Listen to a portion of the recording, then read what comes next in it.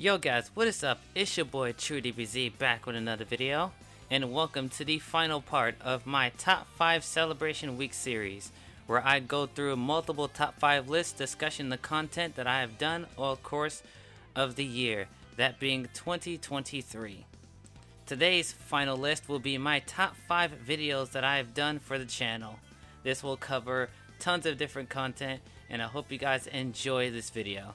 So, without further ado, let's just jump right onto the list. Alright, my honorable mention goes to my Dragon Ball FighterZ 1.33 upgraded Krillin combos video, my most successful video of this year, with almost 2k views and 75 likes. When I started playing more games than just Dragon Ball and doing less guides overall because of the burnout I was going through, I'm not gonna lie, my statistics really started to drop off, like a lot, like you wouldn't believe the drop off. And I felt like doing guides at that point was kinda pointless because at this point Dragon Ball FighterZ is really easy and most of my rejumps are outdated at this point. But nevertheless, I created the 1.33 Krillin combo guide and it broke tons of records. Like it was my most viewed video of that month, and it was just amazing to see the growth that that video made. And pretty much since then, it's been my most viewed video every single month. Like no matter what I released after that video, that one was consistently my most viewed video. And I just gotta say thank you guys for watching that video. I know I haven't been doing a lot of guides in the later half of this year, so it really made me happy to see the success of that video in particular, because like I said, the game keeps getting easier and lots of my rejumps have been outdated now. So I'm just glad that you guys actually went out of your way to watch that video a ton. And I still get comments on that video to this day thanking me for doing the Krillin guide. So yeah, I just gotta say thank you guys for that one in particular, because even though it's an honorable mention, I still find it very heartwarming that that video did so well when I pretty much stopped doing guides altogether. Number 5 is going to be my Dragon Ball FighterZ Limit Break Rewards Losing video. A really long rant about the dumbest comeback mechanics in Dragon Ball FighterZ, or hell, even in any fighting game I've ever seen. Limit Break is the worst mechanic in Dragon Ball FighterZ right now, and if you add sparking on top of it, it literally turns every single character into a one-touch, untouchable, annoying little fly. Now to be fair, the video is way too goddamn long.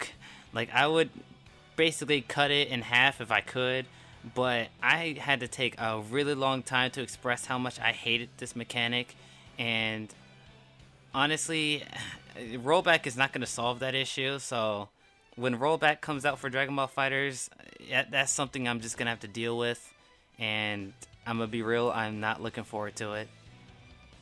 Number 4 goes to my Budokai Tenkaichi 4 predictions and wish list video. And now that we are past that video, we do know that the game that's coming out is called Sparking Zero, not Tenkaichi 4. So I'm just gonna keep calling it Sparking Zero because that's what the name is. Sparking Zero is actually a reference to the Japanese version of the Tenkaichi series, as that series was called Sparking, and I guess they just wanted to keep that name consistent going forward. The goal of the video is to set expectations for the brand new Dragon Ball title, while branching out to other Dragon Ball games as a reference for stuff that I wish to see in this brand new game. The video itself is most definitely way too long, because I basically just named every single mechanic from Tenkaichi 3 and Raging Blast 2 to be put in Sparking Zero, which is A, unrealistic, and B, kind of fills the video with a lot more fluff than I liked. But I still had a fun time making the video, and it gave me a reason to play older Dragon Ball games to get footage and screenshots and all that good stuff. So, you know, I guess that video was useful for more than what the intention was. Number 3 is the Everything is Mid video. This video is a cutout portion of my EVO 2023 stream, where me, Pretty, Eldo, Aiko, and others came together to goof around and watch some fighting game madness. During the break in the Marvel vs. Capcom 3 tournament, we started talking about the meaning of the word mid as a way to describe media nowadays, and how the general public has basically ruined every single meaning of that word. So we just started naming different video game and anime titles with the word mid somewhere in it, and the combinations we come up with still make me laugh to this day. Spending time with the homies never fails to put a smile on my face and make me laugh, especially with all the dumb jokes we be making in voice chat. Number 2 goes to my Across the Spider-Verse review part 3. This 3-part series is me, Eldo, and Pretty reviewing the movie Spider-Man Across the Spider-Verse. Part 1 and 2 is just like normal review stuff, like talking about the story, the characters, and the visuals. That is definitely way too freaking long, which is one of the reasons why I don't want to do another movie review. But part 3 is a special video where I kept majority of the bloopers. Most of it was me and Eldo messing up our lines. Unsurprisingly, pretty much did all of his sections in 1 or 2 tries. I swear that man has some kind of talent and I don't know how he does it. The video is full of messed up lines, countless laughing, and goofball energy. Definitely a highlight of this year. And the number 1 spot goes to my Spider-Man 2 Stream Highlights Part 2. My whole Spider-Man 2 playthrough was a roller coaster of emotions. It went from excitement to invested to sad to hyper to sad again to screaming so hard that my microphone broke. Part 2 was definitely the best section in this entire playthrough. We had the Grand Lizard chase, the symbiote taking over Peter's body, MJ's incredible shooting section, Miles vs Mr. Negative, Kraven vs Symbiote Peter, Miles vs Symbiote Peter, and a playable Venom section with a Kraven boss fight at the end. Just from that description alone, I want to play the game again to experience it. If you haven't played the Insomniac Spider-Man games, please do so. You won't be disappointed.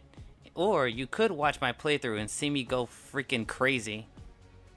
Alright then guys, that's gonna be it for today's video. If you did, please be sure to hit that like button and subscribe for more content like this in the future.